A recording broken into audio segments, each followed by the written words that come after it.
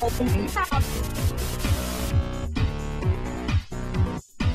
right, this is Jen Hoffman for Reality Wanted. I am here with Allison and Rich, two people that are producers on this Big Brother show that you all love so much. And my first question for you is, when you first created the show, did you know people would be psychotically obsessed with watching it? Who wants to take that one? Well, here, you know what we love about the show is that we do have such obsessed fans, and we have such loyal fans, especially in the internet realm.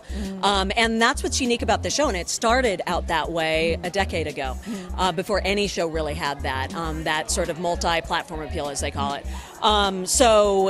No, I don't think we could expect that, but it's terrific, and it is what makes Big Brother what it is. Yeah, and then when you first pitched this and conceptualized this and came up with this, it seems almost like a no-brainer. Obviously, put a bunch of crazy personalities in a house. Was it difficult to sell this, or what was your process like? Well, actually, this is a format that is an international format that started in Holland. Yeah. So the simple concept of putting people in a house and in this bubble and having them vie for a cash prize ultimately in the end, and sort of that voyeuristic thing was developed already and now is in multiple countries around the world.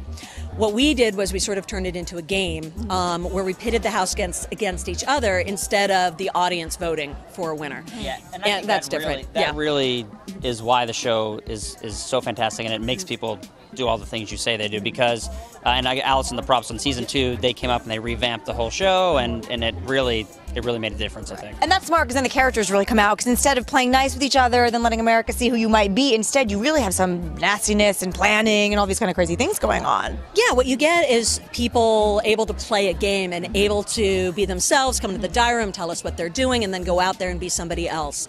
It takes that popularity contest that was originally part of the show out of the equation and gives us the drama and gives us the reality soap opera that was our goal when we transformed it. And then we keep elements in, whether it's America's Player or, you get to pick your favorite house guest. So there is interactive, you can watch 24/7 online. So there are still interactive elements, and America still does get to participate in the game, but just not in totality deciding who leaves every week. Right. So how important are those personality for the show?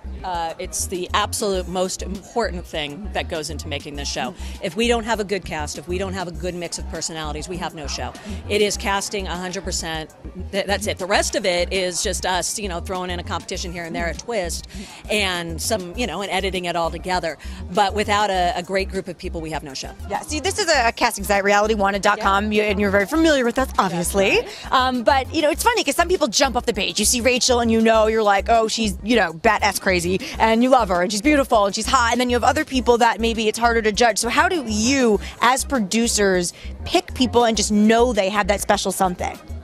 I mean, I think you have to look at, we always tell them to be themselves and just to be you and not try to pretend or be someone that they think we want them to be, because it's really the reason we put them on the show is because that's who they are. And ultimately when they get in the house, that's who they're going to be. So I think it's looking for people that are genuine and have that something interesting about them. They have that it factor that, not everyone has, but that little spark. And it's hard to tell. Everyone's different. Some people are really boisterous, and some people, Lane was totally different in casting, but he was hilarious and funny, and we knew there was something about him that we hadn't seen before, and it came out in the house. So what do you guys think of possibly taking Rachel's situation and making kind of like their love story, kind of like people did with Rob and Amber on Survivor? Are you thinking about that? Are the wheels turning? Or it's really interesting to watch the relationships grow out of the show. I mean, last year we had Jeff and Jordan, and they're still together, which is fabulous, and of course on The Amazing Race, that was fun to see them. So you never know. I mean, we wish them the best, and I think they're a really interesting couple, and it'll be fun to see what happens with them, and who knows, maybe a show could come out of that. It's an interesting thing because they're in such a bubble in the Big Brother house. It's a totally different world, and then when you come out into the real world, you never know what's going to happen. But yeah, you never know what's going to happen. Right, and you never know what's going to happen, so if you want to be on Big Brother, they are casting right now, and as everyone has said, you heard just from the producers, you heard it from them. Be yourself, apply, try to do it. You can try to do it on realitywanted.com. Thank you so much for spending time with us, and we will see you again next season. All right, thank you. Thank you. Right.